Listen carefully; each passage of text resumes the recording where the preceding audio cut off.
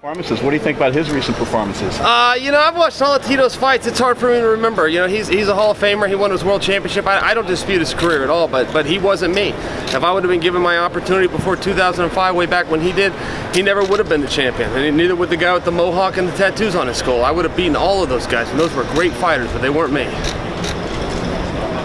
What are you expecting in this fight against Tito Ortiz? What are you expecting from him? I don't have a lot of expectations, man. Eventually my music will hit those speakers and I'll make that walk. And when that ref says fight, I promise you I will. And what happens after that, we're all going to find out together. Is he making too big of a deal about when you pinned him on his birthday back 20 years ago? You know, I was flattered by that. I was flattered he even remembered it. I've never brought that up in my whole career. He brought it up, so I thought that it was fair game. But, yeah, that meant something to me. Tito Ortiz had already been in the UFC, and a lot of people weren't following it back then. You know, back in the 90s, this is before the network deals and Big Fox and the exposure and ESPN, all this other stuff. I was following it. My father was following it. We cared about it. We liked it, and it was a big deal to get matched up with Tito. It was very exciting. I was flattered that he brought it up.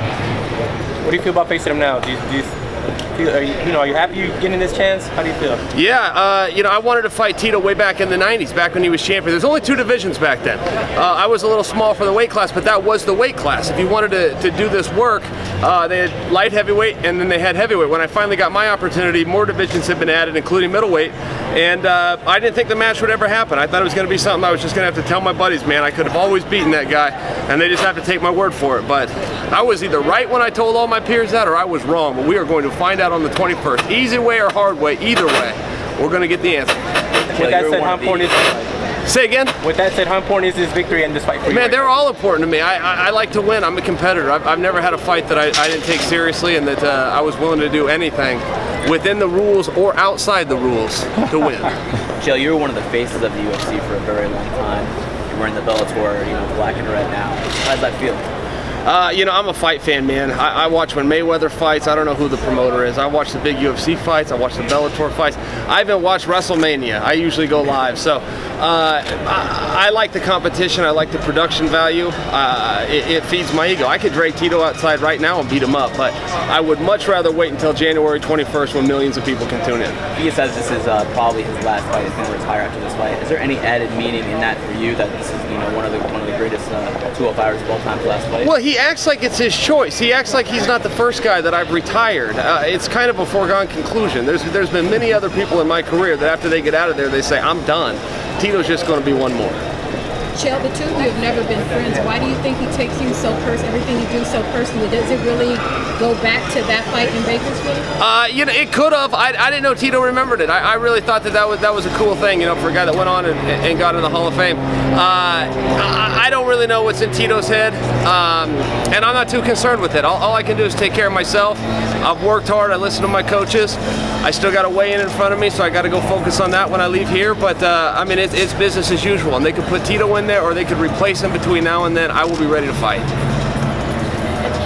You've never been as nice as in the lead up to this fight. Are you trying not to talk smack and not to get under his skin? No, I just don't need Tito in this fight. You know, most guys need a dance partner, myself included, but there is no bigger fight than a grudge match except for a comeback fight. This is a comeback fight. At the same time, it's a retirement fight. The story tells itself. I've got nothing to sell here.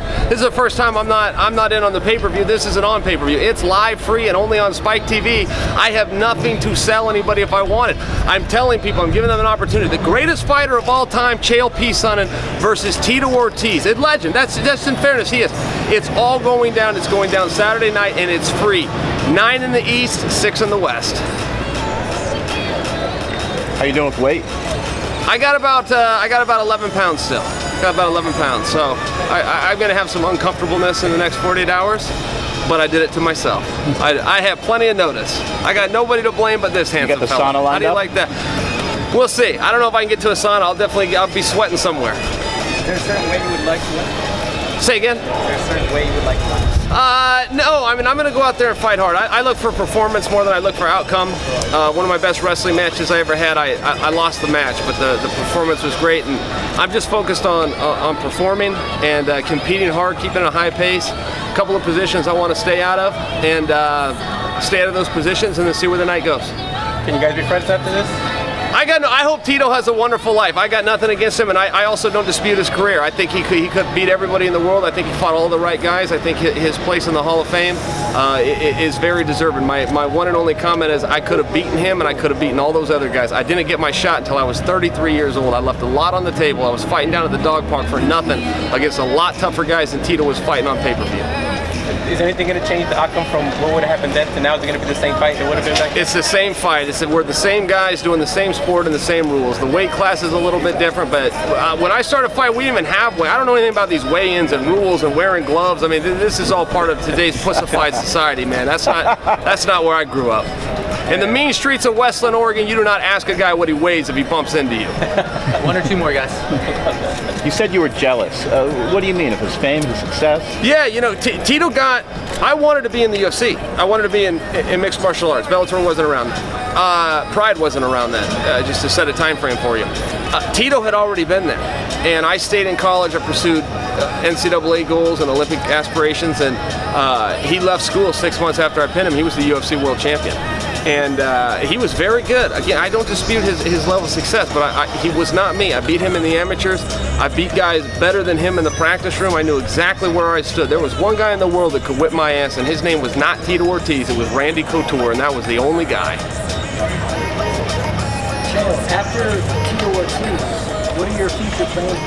I will be fighting Wanderlei Silva the next time I see Wanderlei Silva. I assume somebody will try to sanction that and put it in a ring. I don't say that with any bravado, and he will tell you the same thing. If Wanderlei was here right now, I would be fighting Wanderlei right now. Thanks, guys. Thanks, guys.